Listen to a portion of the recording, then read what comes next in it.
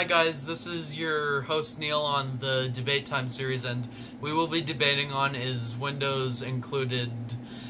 editing that good, and what I mean by included editing and Windows is from Windows 8 when today's photos and video editor started as an included bundle with the apps. Also with Windows Server 2019, which is the most recent. I know it's not a home computer version, but with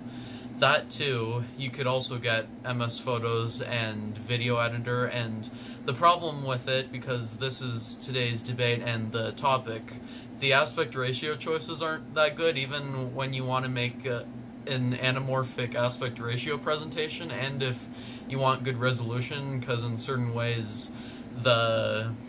quality will be lost since there's a difference between resolution and quality. And even though there's good things like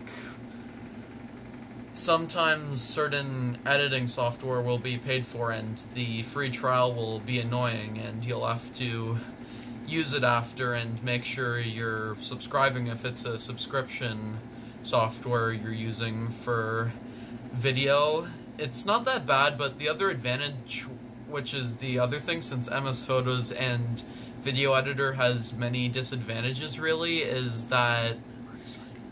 it's not that bad to use if you want a good alternative, and even though nothing I'm saying is repetitive, it's just stuff you might want to use if you want to use Windows 10 included software, and it won't be that bad. So that was the whole debate, and I hope you enjoyed it, and bye, everyone. Oh, just under